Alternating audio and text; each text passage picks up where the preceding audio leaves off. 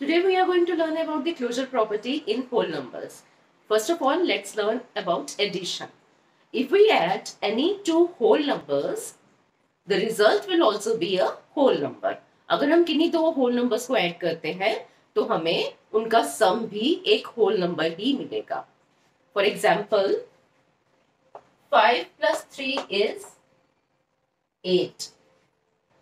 5, 3 and 8 all are whole numbers. That means A plus B is equal to C, where A, B and C all are whole numbers. That means we can say whole numbers are closed under addition. Addition में whole numbers close हो जाते हैं.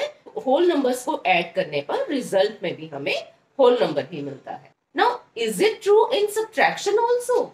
Let's see. If we subtract 8 from 6, what will we get? Will it be a whole number? No. We cannot subtract 8 from 6. 8 में से 6 subtract नहीं हो सकता. तो that means अगर हम 6 में से 8 subtract करने की कोशिश करेंगे तो हमें रिजल्ट में whole number नहीं मिलेगा. So that means the whole numbers are not closed in subtraction. So closure property is not true for subtraction in whole numbers. But in multiplication, if we multiply any two whole numbers, we get another whole number in result. अगर हम किन्हीं दो whole numbers को multiply करते हैं तो उनका product भी whole number ही होगा. Like if we multiply 6 and 8, we will get another whole number which is 48 in result. So that means we can say whole numbers are closed under multiplication also. But is it true for division also?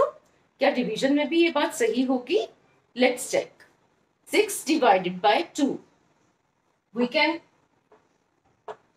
write it this way, which will be 2 ones are 2, 2 threes are 6, which will be equal to 3, which is another whole number.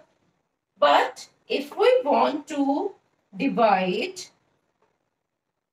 4 by 5, it will be written like this. Now these two numbers cannot be divided. 4 upon 5 is not a whole number. So division is not closed here. So we can say whole numbers are not closed under division. तो अब हमने क्या देखा? Closure property is true for addition and multiplication. Closure property addition और multiplication के लिए तो true है, but it is not true for subtraction and division.